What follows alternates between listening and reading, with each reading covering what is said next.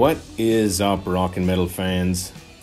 So here I am with the next edition of What Is It That You Can Listen To if you're getting into the rock and roll genre, and this time we're talking about Aerosmith. Phenomenal, iconic band, has had a huge impact on not just, the genres of rock and metal and so on, but on pop culture itself. And a great band, still going strong, obviously getting old, but I gotta hand it to them. I mean, still putting out great stuff out there, so, salute all the way. So, guys want to know, and guys obviously have their favorites, but, if you're new to Aerosmith and you want to really listen to what records actually you have to get into, here is what I think are the 3 records. And again, guys, this is just my opinion. Please let me know what you guys think. You don't have to agree. You may agree. Love to hear from you. All right, so the first record I think would be Permanent Vacation. I mean, this has the iconic song, Dude Looks Like a Lady. And if you guys haven't heard it, please check it out. It was a huge hit, still is a big hit with a lot of fans. You have songs like, Angel, which is a huge ballad for them.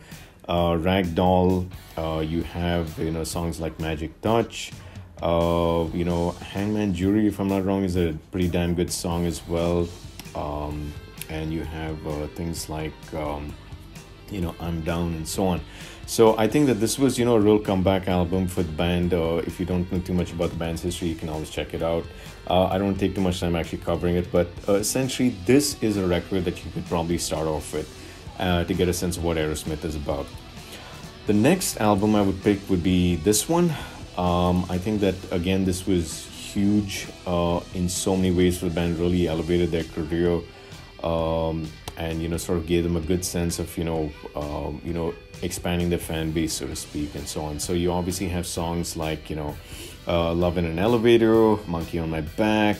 You have songs like What It Takes, songs like, Hoodoo Voodoo, and Fine, and so on. So this was an album that expands and has a lot of different flavors to it, and a lot of interesting themes and so on. Just great classic. Actually, I don't use the word classic, I hate that term, I'm sorry I'm using it, but just great rock and roll. I mean, just a lot of fun. So just check that album out. The next album I would probably pick would be this one, which would be Get a Grip. I was debating between this and another album of theirs, which was 9 Lives, but this kind of just edges it a bit for me. So I would say that this is really the other one that you guys could check out. Eat the Rich, Walk On Down, Living on the Edge. Oh my God, I mean, that is one hell of a song. Really huge. It has two sort of feel like ballad type tracks out here. Not exactly. Some guys would argue and say ballad. Some guys would say not. But Crying and Crazy, which were huge. I mean, the music videos on MTV and stuff like that, massive. The song Amazing.